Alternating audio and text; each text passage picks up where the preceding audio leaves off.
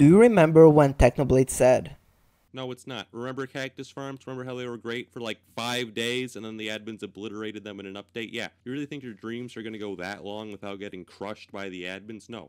well, that was almost a year ago. Since then, more and more people have decided to build this type of farms. Now, why is that? Well, cactus farms are becoming more and more like massive factories that the more you upgrade, the more you earn from them. In basically a never-ending cycle where the only obstacle that you will come across is your island size or the time that you have to spend on building it. Now, the reason why they take so long to build is because mods such as Sprinter that are quite usable in like other servers to build cactus farms are not allowed in Hypixel. So you literally have to place each block on the cactus farm by your own hands. This takes an extreme amount of time, and yeah, you basically need a very big farm in order to make profit from it. They are good though, since the profit that you gain from them is mostly automatic, and it could become even bigger than the profit that you gain from having max minions. Now, if you don't know how much money you can make from that, it's basically like 5 million from having max minions, and having a max size farm could make you up to 20 or 25 million a day. Well, as you may have guessed by now, I was one of those people who decided to take on this project. But when I started, I had a goal in mind. I didn't want to be just another random building another farm. No, I wanted to become the player with the biggest solo cactus farm on Hypixel. So I started my journey in mid-August where I documented my progress by live streaming daily. I was very dedicated at the start and was averaging around 8 to 12 hours of gameplay a day, where half of the time was spent on streaming and the other half was spent off stream. This type of grind continued for the better part of the month, but this was enough time for me to claim the title for having the biggest solo cactus farm that was previously actually claimed by another YouTuber called Sweet Booty. To put it a little bit more into perspective, my account was brand new. So even though I was averaging such big time in game, I didn't mean that all the time was when it was going into the cactus farm. Things such as coins, bazaar flipping, materials, collections, etc. were all necessary things for me to make this farm the best.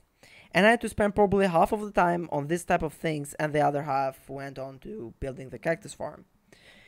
During this time though, I was gaining a little bit of a popularity on the community. Since I was uploading every day, people came to visit my island and I like chatted around, asked questions, and even said some motivating words to me to continue on building. And another reason why they visited is because I was going on and on into different hubs spanning this certain message. I would do this until my island became full of visitors, which were a maximum of 6 people. Some decided to stay around, have a chat, and some just like visited and left without saying a word. But this was a good way to get my name out there and see what people thought about the farm. I mostly did this to pass the time since it got boring at times only building cactus. So having people around and seeing their reactions on the farm, in a way motivated me to continue building. Their reactions were mostly good, and there were even people who wanted to donate to the cause because they wanted to support what I was doing. Donation could start from 50,000 coins up to 10 million coins. I wanted everyone to get their own place, even for the lower donations, so I put signs all over around my farm for each donation I got. On the signs I would write the player IGN as well as the amount of they have donated. Now, before we get more into the story, I want to say that the farm now is almost 3 months old and it's increased almost double in size since it became the biggest solo cactus farm. It's solo still if you got confused. Since we're on this topic, I want to show you some real statistics on the farm and how much it's making now and how long it took to build. So for starters, to build a farm, I had to spend a combined amount of over 600,000 materials. This includes only the sand, string and the cactus placed within the farm. To do this, I spent over 250 hours building the farm itself and the things around it, such as the collection system, the roof, the floor, as well as the water system, etc. The farm did make good profit though, since the prices of cactus did increase now and then, giving me around 25 million coins per day when prices were high and as low as 5 million coins where prices were lower. The collection system that I was using for the farm could store up to 2 million items and it gets max capacity basically every day. The farm at this point is almost at 50% of its potential size and it's continuing to expand daily. Another thing that I want to mention is that even though I had the biggest solo farm, it doesn't mean that I didn't have co-ops. I did. In fact, I had 2 of them at this point of time called SteveOP and PinThrower, actually thinking about adding a third one in the near future. These co-ops that joined my island were given strict rules not to touch a single block in the cactus farm.